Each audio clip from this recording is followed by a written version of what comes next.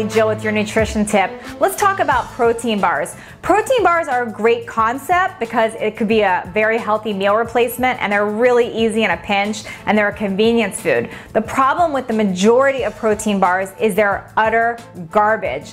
Most of them really are no better than a candy bar. So you want to make sure you're really paying attention to those ingredients. My absolute favorite protein bar, because it is a complete meal, are my Dale's raw food bars. And the reason I love these bars is there's 22 grams of protein, which is an ideal amount for a protein bar. They're gluten-free, dairy-free, soy-free, GMO-free, the list goes on. And they're also preservative-free and completely handmade.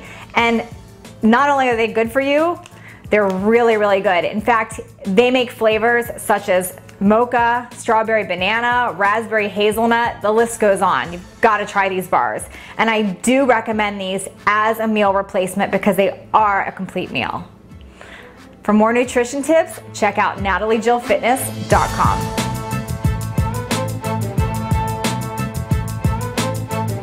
Welcome. This is Dale Buchanan of Dale's Raw Foods, and today I'm going to take you for a tour of my facility and show you how we make Dale's Raw protein bars.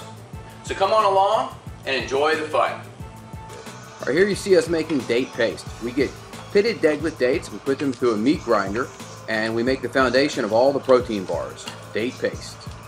Next, we're going to show you how we make raw nut butters using a whetstone grinder.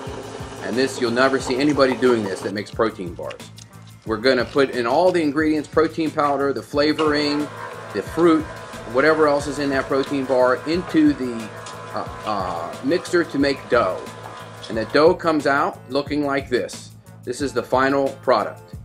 We get that dough, we weigh it, we form it into balls, and then we shape it into the protein bar by hand. Remember, this is not done in a factory by a machine. This is all done by hand.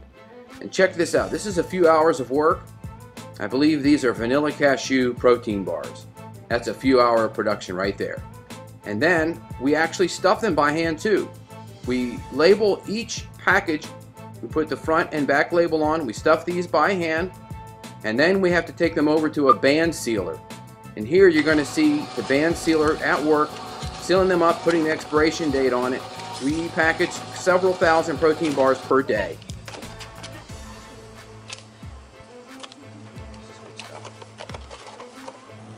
So there you have it, a brief overview of how we make Dale's Raw protein bars. And there's three things to keep in mind that separate us from the competition.